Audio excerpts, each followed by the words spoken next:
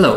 Today we're having a review of a new series from Rigol DS1000Z oscilloscopes. The devices of this series are characterized by 4 input channels. The series includes oscilloscopes with a bandwidth of 70 and 100 MHz. There are also modifications with a built-in dual-channel waveform generator. These modifications have an S index in its model name. For example, DS1000Z model is a 4-channel oscilloscope with a 100 MHz bandwidth and dual-channel waveform generator. DS1000Z model is an oscilloscope with the same parameters, but without a waveform generator. The devices of this series are equipped with a 7-inch display with a resolution of 800 by 480 capable of displaying 256 tone gradations. Maximum sample rate is 1 GHz. Memory depth is 12 MB. We should also mention high waveform capture rate, up to 30,000 frames per second. There is a possibility of protocol decoding, I2C, SPI, RS232. Rigol UltraVision technology should be also noted. And now, have a look at the device itself. DS1000Z series scopes have the dimensions similar to other products of the same class. You may visually compare the great step forward the manufacturer made during the recent years on the market. We compared the scope to a popular 1000E model. So Z series has more functions and 4 input channels. The size is similar to E series. Z series scopes are slightly higher. Both have almost the same width. However, Z series has smaller depth. The front panel features 7-inch display, controls, channel inputs, 1 kHz calibration square wave output. The device has flip-out feet. The back panel houses a USB interface, LAN interface, power jack. Synchronization output is combined with a pass-fail output. The models with S index have the outputs of the first and the second generator channel. Brief review of the features and functional characteristics of the device. There will be no difficulties for those who have some experience of working with digital oscilloscopes. All the controls are traditional and intuitively obvious. One of the peculiarities is that it has 4 input channels and only 1 area of vertical system control. It is also very simple. You choose the active channel and adjust its parameters. For example, now the active channel is channel 2. It is displayed on the screen, and you may change its position and gain factor. If you need to change the parameters of channel 1, press channel 1. It is displayed as active channel and change its parameters as shown. You may also switch to channel 4, but as nothing is connected to it, there is no real signal. You may change its position and gain factor, as well as disable it. That is the main specific feature. Now let's name all the features. Auto measurements. You may use a separate menu button as well as use buttons to the left from the display, which I think is easier. For example, I have a channel 1 active, and I want to display peak-to-peak voltage.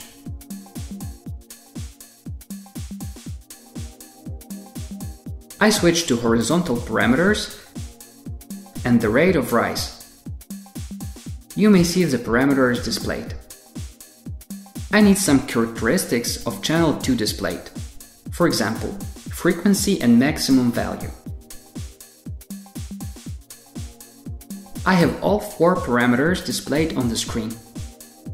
I may disable some of them. Enter the measure menu and disable the first characteristic and the second one. I may disable all of them.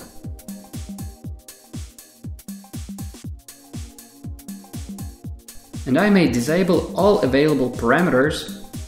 Now you may see all the available 20 auto measurement parameters for each input channel. At the same time, I may examine the signal, like that.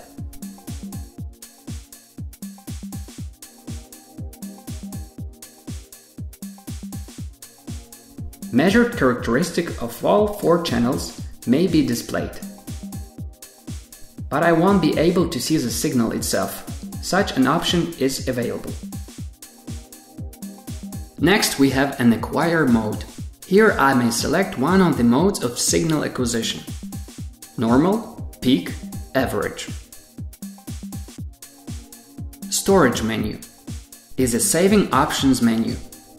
Here I may select one of the variants of storing the signal, the screenshot or the scope settings. They may be saved into the internal memory or external drive. Cursor measurements. Auto, manual and tracking modes are available, typical for modern oscilloscope.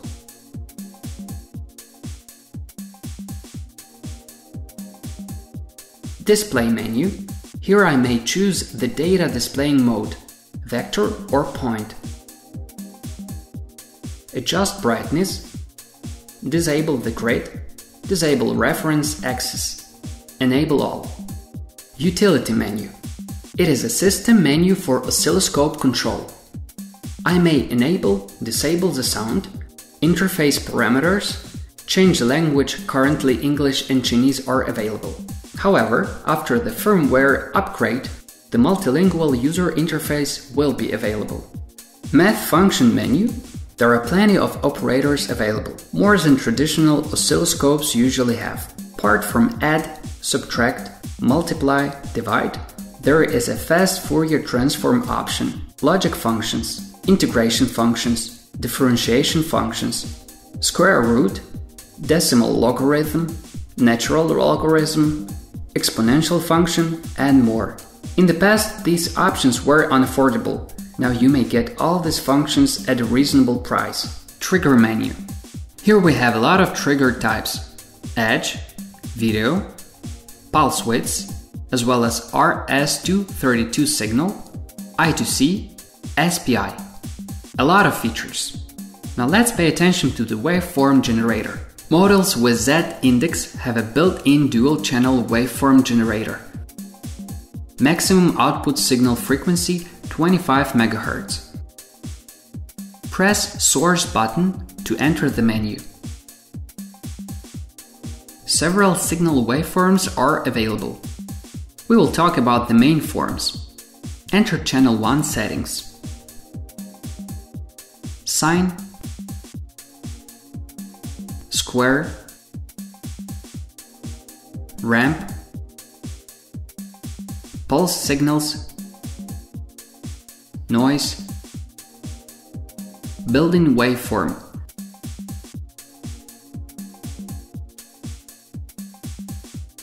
Several tens of options and arbitrary waveform. For instance, I will display 2 harmonic signal on the scope with a slight frequency deviation, and we will see the Lissajous curves. We have a sine on channel 1 and we need it on channel 2 as well. We select it and enable.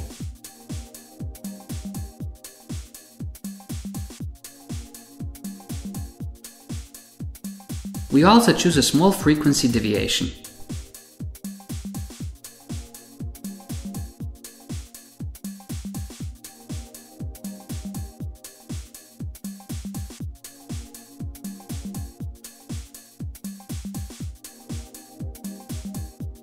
We switch to XY mode.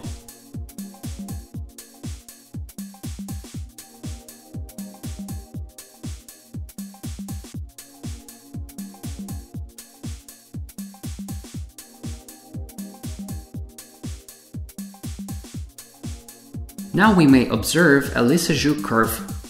We have 2 harmonic signals with a slight frequency deviation. We may change the ratio, set the frequency to 3 kHz, and the waveform changes. And so does the rotation speed. The new series is a success and may become a bestseller on the market of low-cost oscilloscopes due to 4 input channels, 12 MB memory depth, wide signal processing capabilities, and a good price-quality ratio.